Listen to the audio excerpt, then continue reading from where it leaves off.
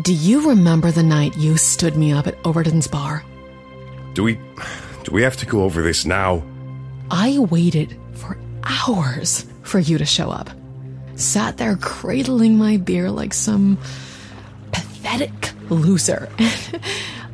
I kept telling myself that there had to be a reason you weren't answering your phone. An emergency, or an accident, or... Look,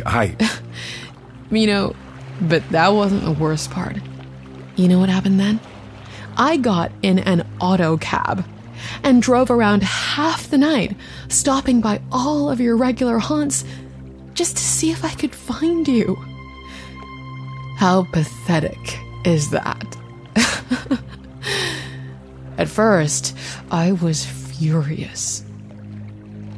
But then, after hours and hours of going around in circles, I just felt empty, discarded. I was an asshole, Davina. There's no excuse for what I did. And then you even cut contact with me during business hours too. Don't think I didn't see you talking to Carmichael and those other auditors. I saw you around, but you never came to see me. I burned a lot of bridges over the years. For a long time, that was the only thing I was good at. If there was a way to make it up to you... Oh, no, we're way past that. I know. And that's why I'm not asking you to do this for me. I'm asking you to do it for... the greater good, I guess. To take a couple of scumbags off the street.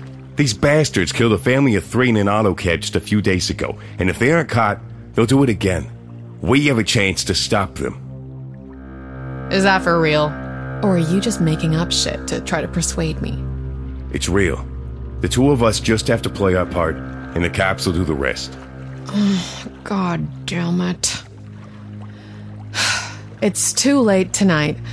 I'll have to get some things organized. I'll do it tomorrow.